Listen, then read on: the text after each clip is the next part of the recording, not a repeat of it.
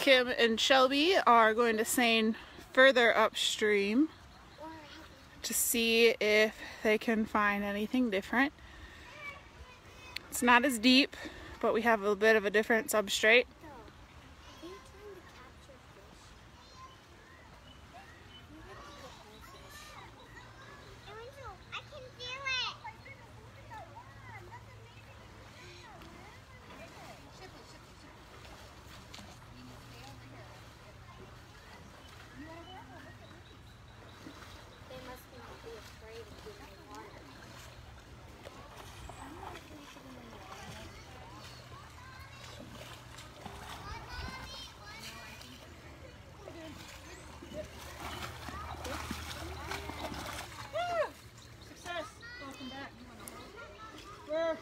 Came upstream quite a few meters. We'll kind of see if we get here. I see someone.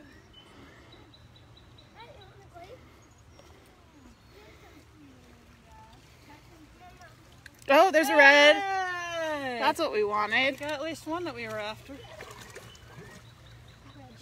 Red shiner. Got some mud on my hands, but it's a red shiner. They usually kind of have a bluish tinge to him right in here with red fins. He's a minnow. Pretty common. Yeah, they're very common. Very tolerant to pollution. You can pretty much find them pretty much anywhere. Especially in male breeding colors, that blue triangle behind Right the here. gill flap will really show up, get really red on their fins. Just a pretty robust fish from dorsal to ventral, from back to belly. There we go. Red shiner. Yay! It's one of the two we wanted to catch. There we got two long ears. So especially on these, they're both long ears, but I mean there's still difference between them, especially their ears. If I can hold these in the right direction. Because this one's has a small ear, even though it's still a long ear. That bottom one, this top one is quite large and big. Even if you flip them over, that one's a little bit bigger than the other side. And they can be all colors of the rainbow. They're still long ear sunfishes. They're all pretty. All very common, tolerant to pollution. This is another bluegill sunfish. It's going to have a black dot in the soft dorsal. We'll have the blue-green radiating bars. Very long pointed pectoral fin, arm fin, goes up past its head.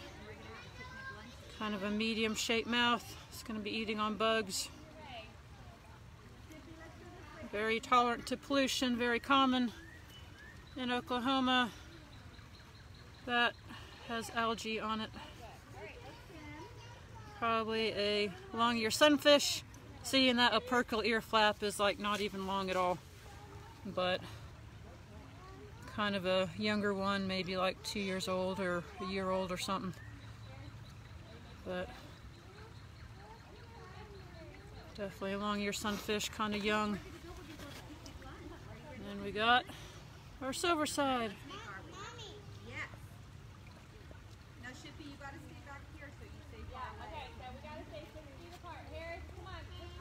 Just a weird looking fish. But they're going to be swimming towards the top of the waters, eating things. It's kind of floating, flying around on top. Is that it? Yep. Not too shabby. Quite a bit different habitat up here. Very, what am I trying to say? Shallow. Shallow, Bedrock. But, bedrock, yes. Bedrock is the word I was after. Lots of bedrock ridges. Pretty shallow. There's a lion. Got algae. Don't worry. Got a little bit of woody debris here. Those some different things. Ship, good job. What do you want to do now? I don't know, that's a good question.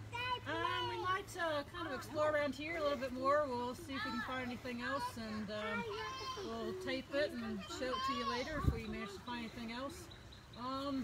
Other than that, I just recommend, hey, come out to Martin Nature Park. Beautiful place amongst the concrete jungle to come explore, be one with nature.